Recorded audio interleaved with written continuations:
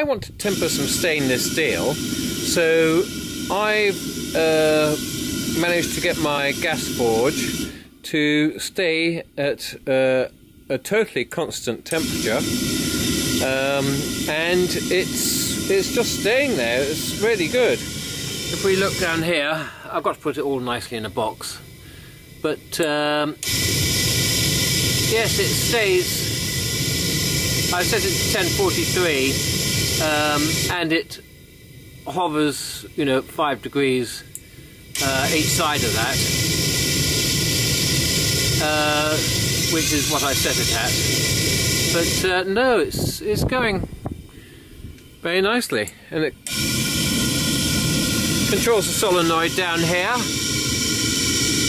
and you've got the needle bypass valve to make sure that all the gas isn't switched off.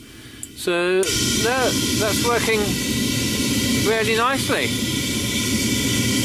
Anyway, thanks to all you guys for your help on the forum. It's looking really good.